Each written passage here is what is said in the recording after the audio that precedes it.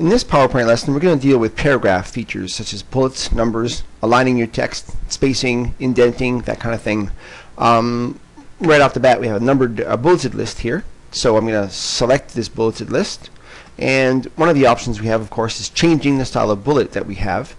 Now, if you don't like anything from this menu, you can go to a bigger menu. And if you've studied Word, you know that you can go into wingdings and different symbols. So we're going to go into Customize here. And here we have the Wingdings 3 menu. We've also got the Wingdings menu that many of you may be familiar with. And you have all the standard symbols that you can use. So I can change this to that symbol. And I can even change the color. I can change the size if I wanted to. So many options. And then when you hit OK, you have a brand new bullet. Back to that menu. You also have the ability to go into numbering if you'd like. So right from here we can change this and go into any style of number that we would like quickly and easily. So those are bullets and numbers as far as your bulleted list is concerned. Now as far as the alignment of your list, now this is a very long list, but you'll see that it will change. If I ask for bottom align, so now it's aligned bottom in this placeholder.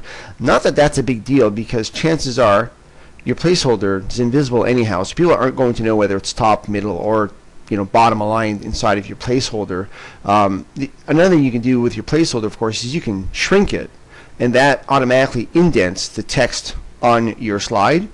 I find that to be quick and easy. However, just so you know, you can also indent it this way.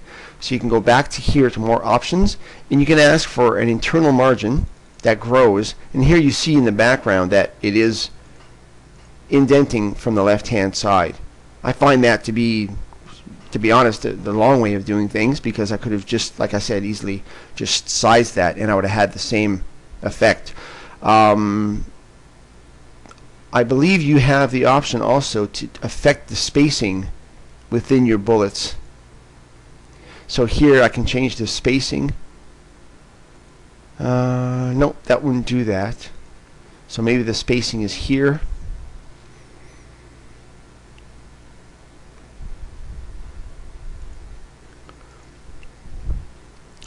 Here we go. Spacing before and after. So we can, rather than single, we can go 1.5. Now, it had to adjust my font size.